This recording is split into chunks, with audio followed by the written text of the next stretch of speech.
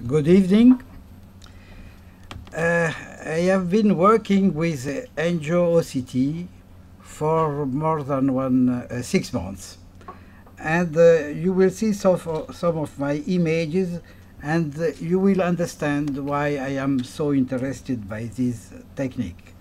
Anjiyografi now, as you have heard Tony call, is called by Optovue Anjiyografi.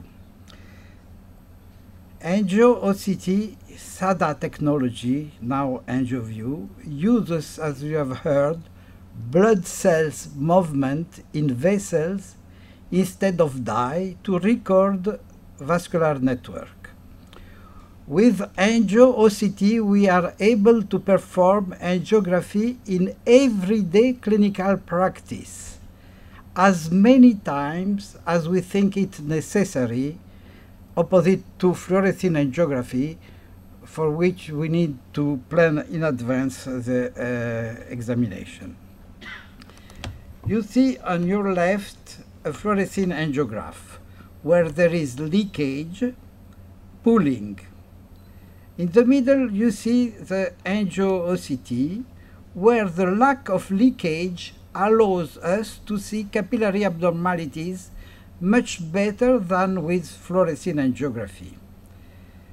On the right you will see the topography map where edema is shown corresponding to capillary abnormalities in Anjiyografi and to leakage in fluorescein angiography.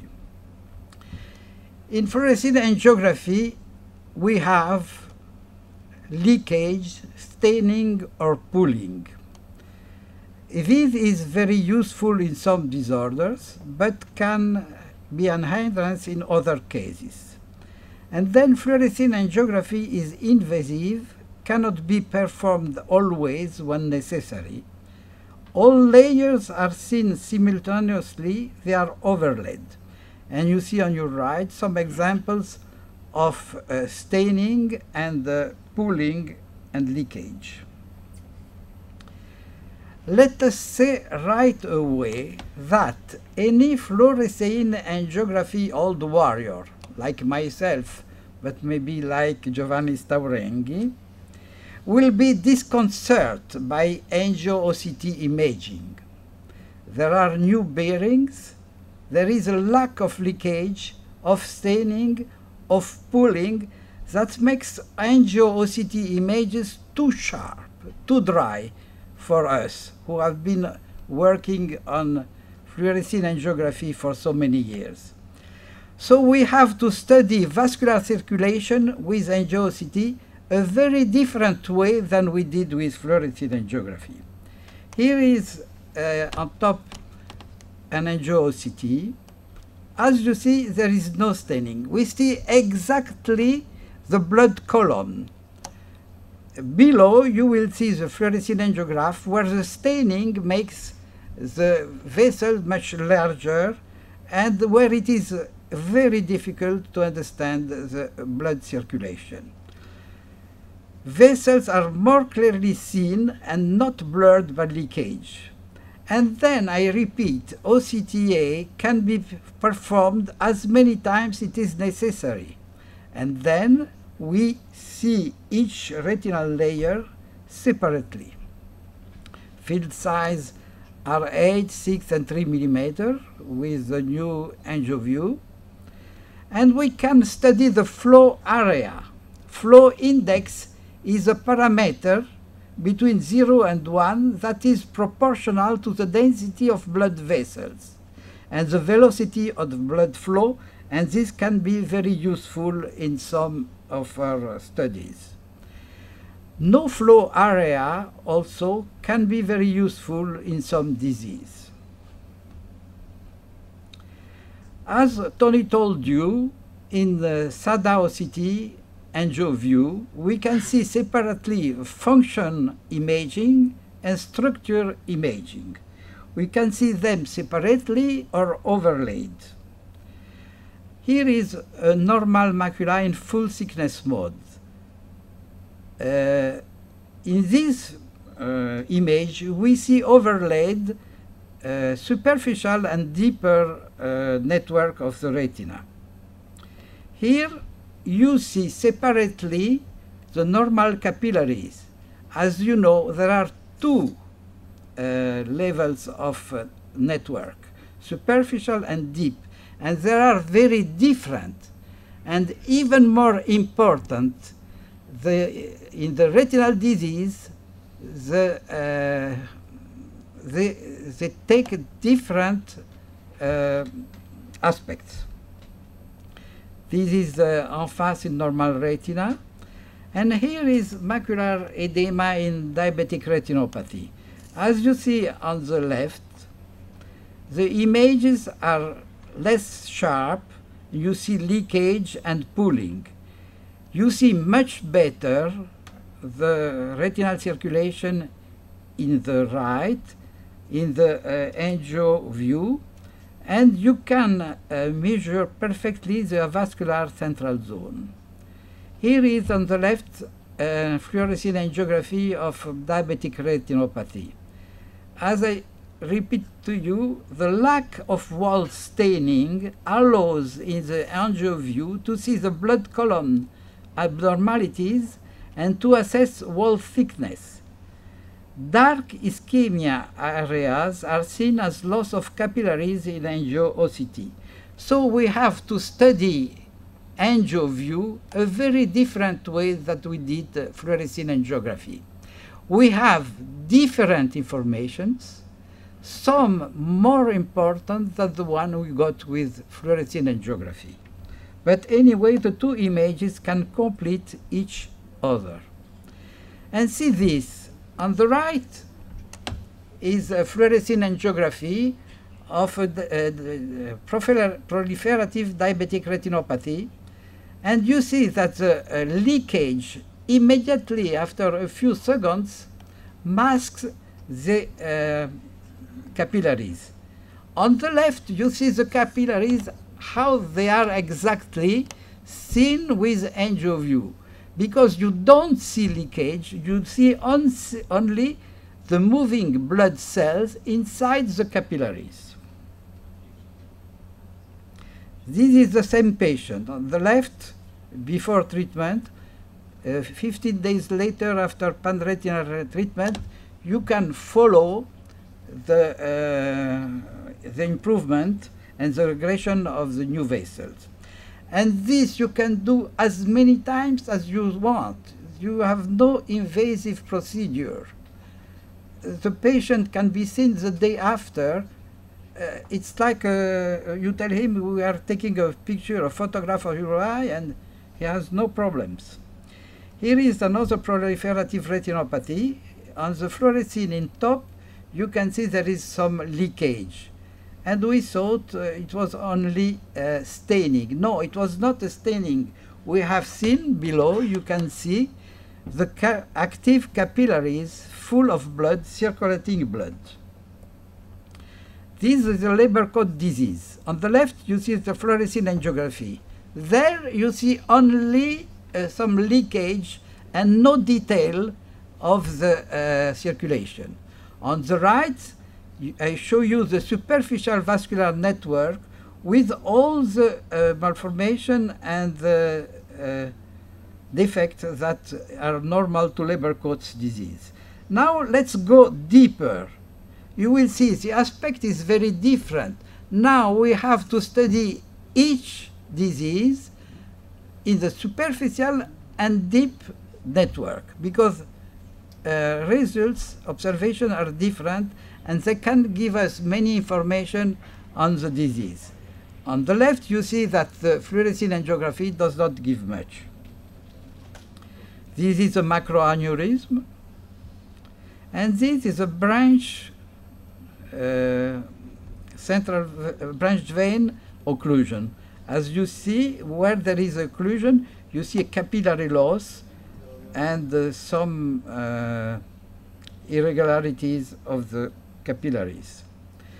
And this will interest very much all of you. Antonio, I sent you this image. You see here an angio view CNV.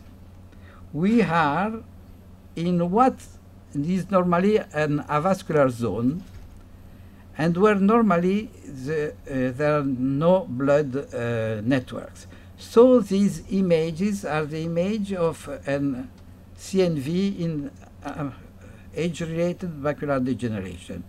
You see very well the afferent vessel in the center, the core vessels, and the peripheral anastomosis. But this is even more interesting. We made an aflibercept injection, and this is the image 24 hours later. As you see, we do not hesitate to make these angiographies after a few hours. And you see that the network appears smaller with less anastomosis.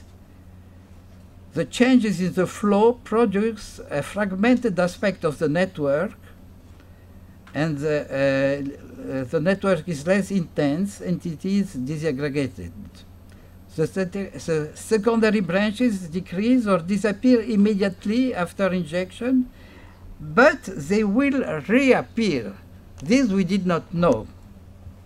Here it is after 10 days. It is still decreasing.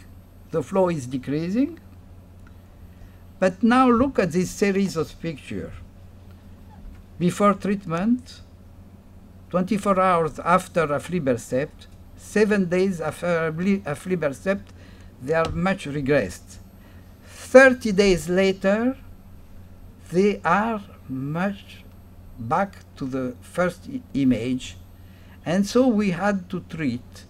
And I think, and we will, that it is an important image to study, to take a decision to make a treatment or retreatment.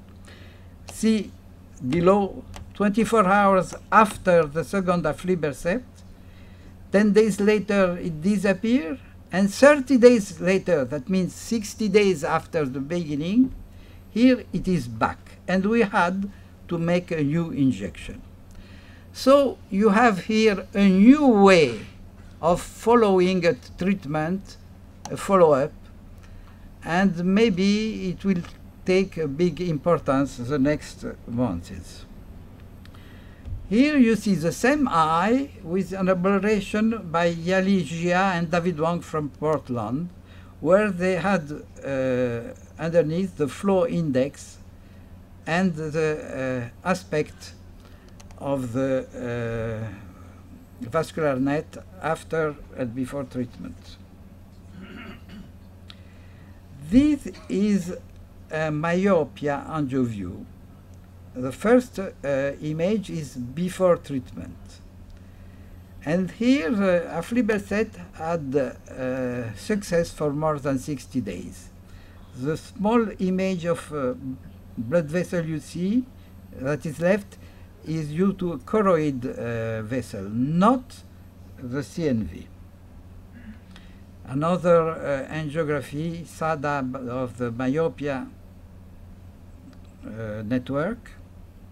And here is an image by Adil El-Maftoui from Paris, who show another kind of vascular net with a big extension.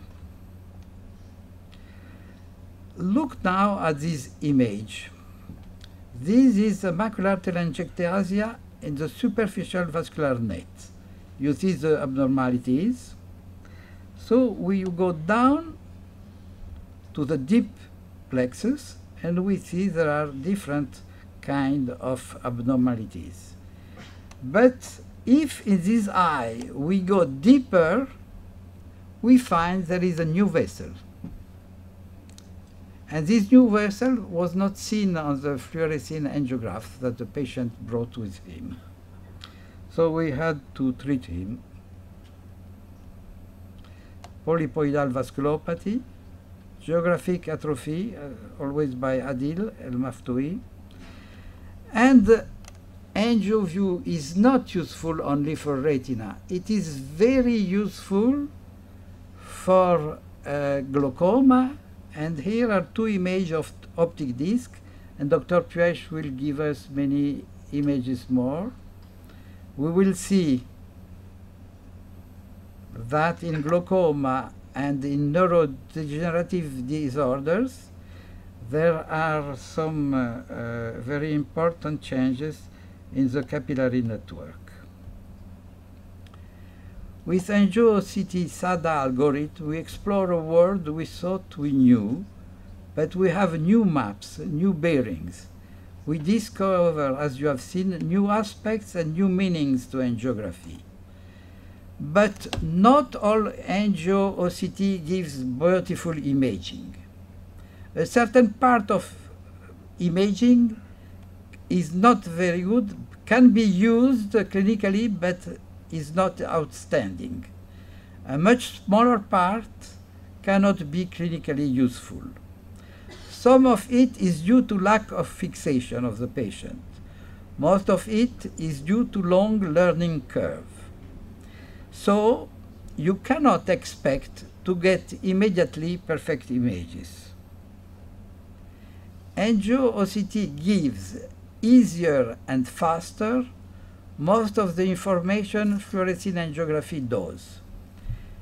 Angio-OCT gives more and different information than fluorescein angiography. AngioView will not be used the same way as fluorescein angiography because there is no need to plan exam in advance. Any patient could be examined at any moment, but expect a learning curve to obtain perfect images. Angio-OCT gives us economy in safety, insurance, time, nurse, anesthetist, electrocardiogram, blood tests, clinical material, syringes. Angio-OCT gives faster and more easily, without side effects, more information than fluorescein angiography. The question Jay asked me is Angio-OCT the future of angiography? Answer: probably yes. OCT angiography is faster, easier, safer, and less expensive. It is possible that tomorrow fluorescein angiography will be less used than today, and that in everyday clinical activity it will be replaced by non-invasive, dye-less OCT angiography. I invite all of you to come in Rome, December 12-13, where we'll have a big en face OCT imaging meeting with a big session on OCT angiography. Thank you.